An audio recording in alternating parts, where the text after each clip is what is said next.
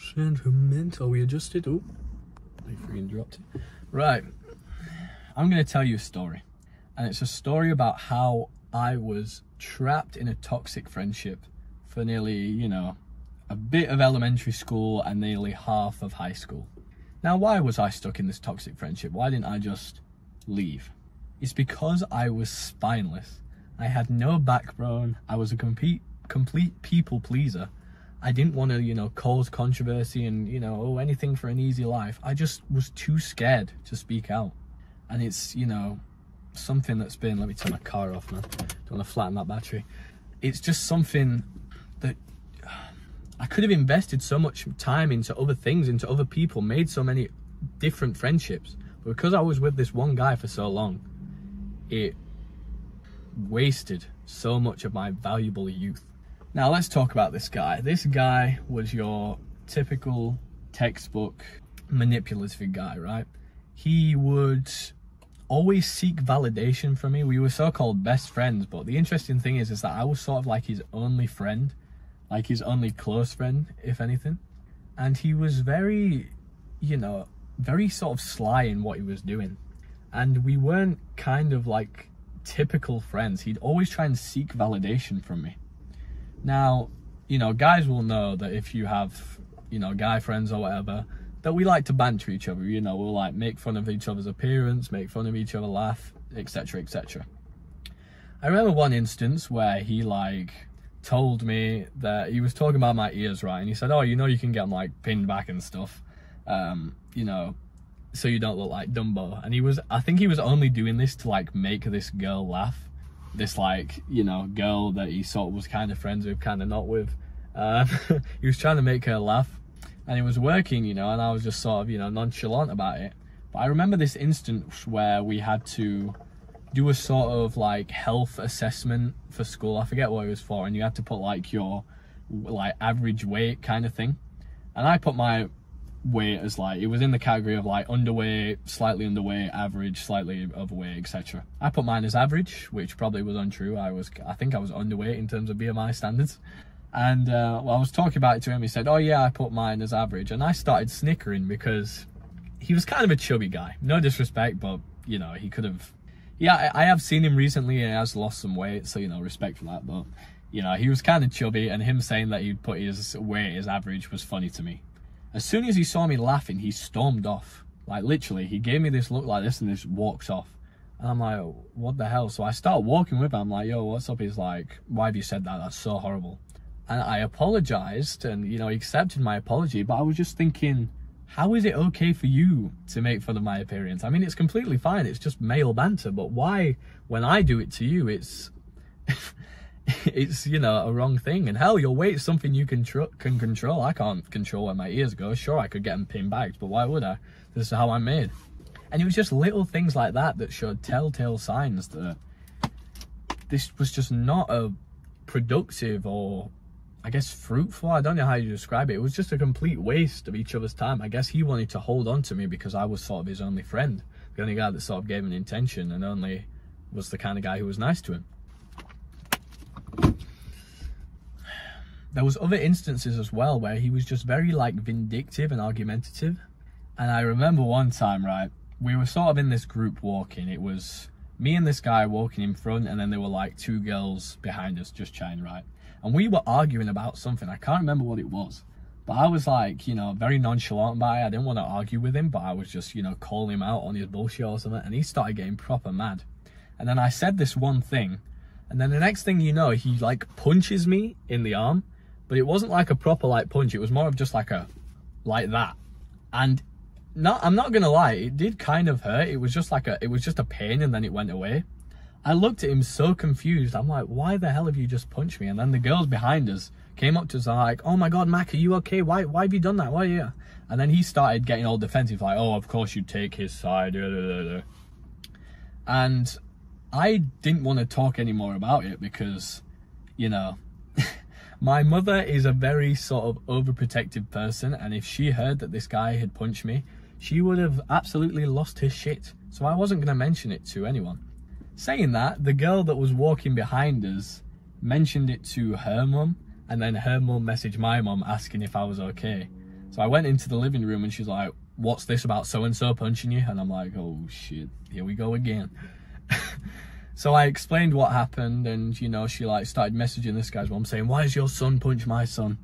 And you know, this guy sent me a message, and he'd sent message in the most weirdest way. He'd send them like letters. He'd like say from so-and-so at the end of them. Anyway, I received this message from him, and it was something along the lines of, oh, I'm so sorry about if I made you feel upset today and hurt you. You know, I'm sorry, I was all hot and sweaty and I didn't mean to take it out on you.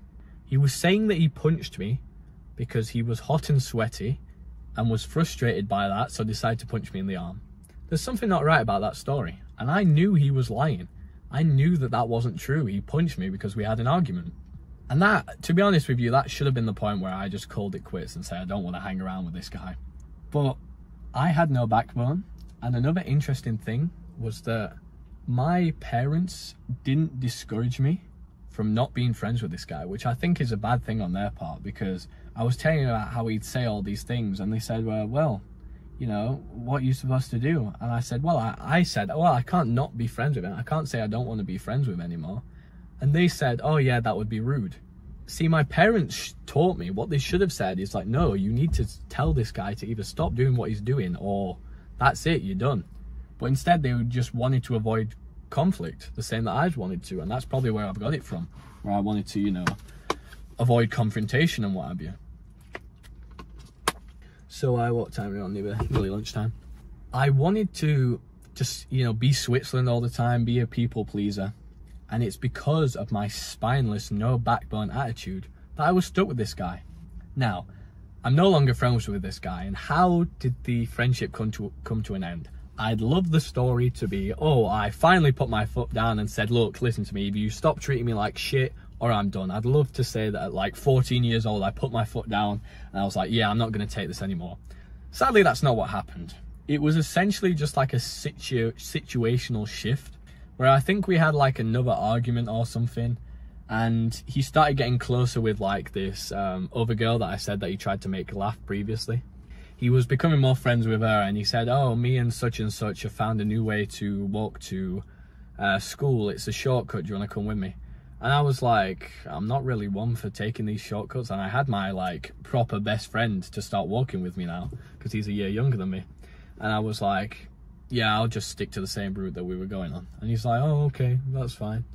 And this showed another level. Maybe he started wanting to be stop friends with me. I don't know. That could have been the case. But this so-called shortcut that he went on. So imagine me and my best friend are walking along the street, you know, along the pavement.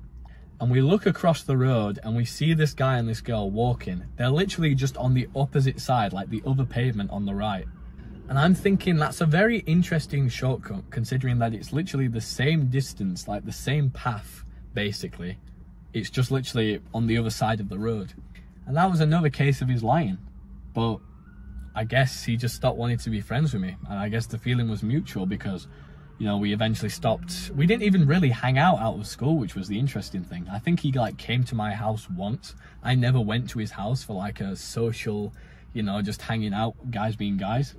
And we just stopped speaking after that. We stopped, you know, we might say hello to each other and what have you, but we stopped interacting, we stopped walking together, I stopped hanging around with break time. I found a new set of friends that treat me a lot better, I could joke around with. And I would like, you know, see him on the bus and things and what have you. And he literally became somebody that I used to know, somebody.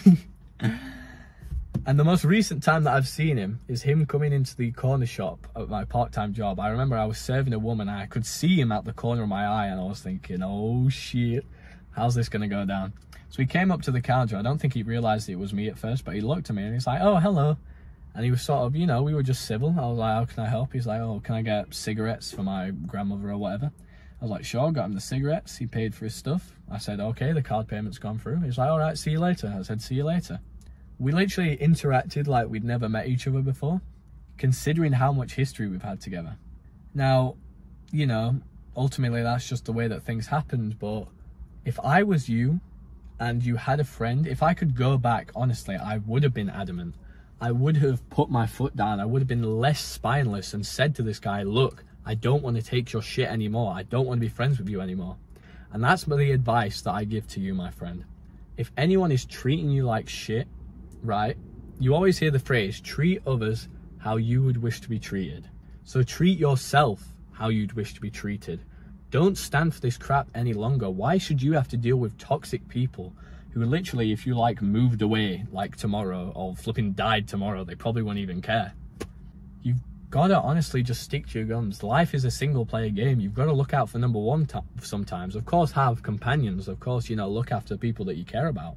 But you can't look after these people and can't be your best self if you don't take priority for yourself. And I guess that's it. That's the best advice I can give you guys. Hope you've learned something from this. And don't take no shit from anyone. And also don't take shit from the sun because it's blinding me. Take care, boys.